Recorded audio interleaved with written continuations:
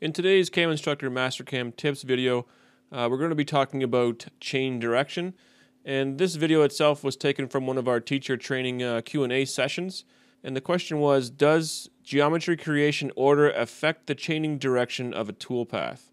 The short answer for that is no, and we'll follow up on that with an explanation of how to get your chain going in the correct direction from the beginning of your chain creation.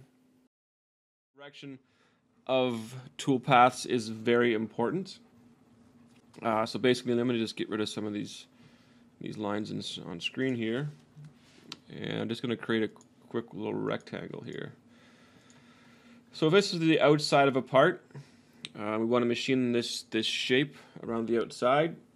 Typically, in the CNC world, we want to do what's referred to as climb milling. So climb milling is our cutter always rotates clockwise, and climb milling is going with the rotation of the cutter. Conventional milling is going against the rotation of the cutter. So if we want to cut the outside of this part, we need to be going around this part clockwise. So the order in which we created this geometry is not going to affect the direction of our toolpath. It doesn't matter if we made this by using rectangle or if we made this by doing 4-line endpoints. I created this line first, second, third, fourth. That's not going to have an effect on my actual toolpath. So I'm going to go into a quick toolpath here, even though you may not have addressed this yet in your lessons. I'm going to head into contour. And like I said, I want to create this toolpath going clockwise, but I created the part going counterclockwise. It's not going to affect anything. What does affect the direction of the chain? So if I click here, notice if this is going around clockwise. If I click here, notice it's now going around counterclockwise.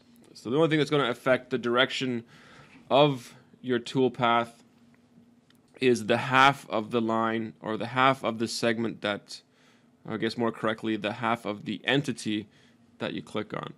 So I'm going to click on this line here somewhere. Obviously this line has a midpoint about there. So if I click on this half of that segment, Mastercam will interpret that as being this half of the chain is the starting point of it, so it will travel this way. Oops, I just mistakenly clicked that. So again, I'll click on this half of the chain. So Mastercam interprets that half of the segment as being the starting position.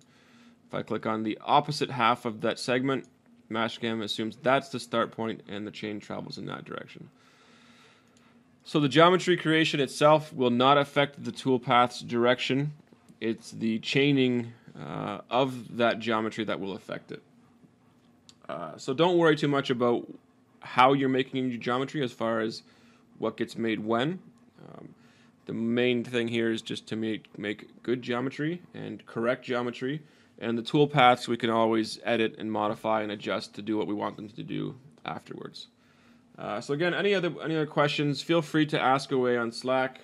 I'll definitely answer them. If I can't, then I'll make something up and lie. Just kidding.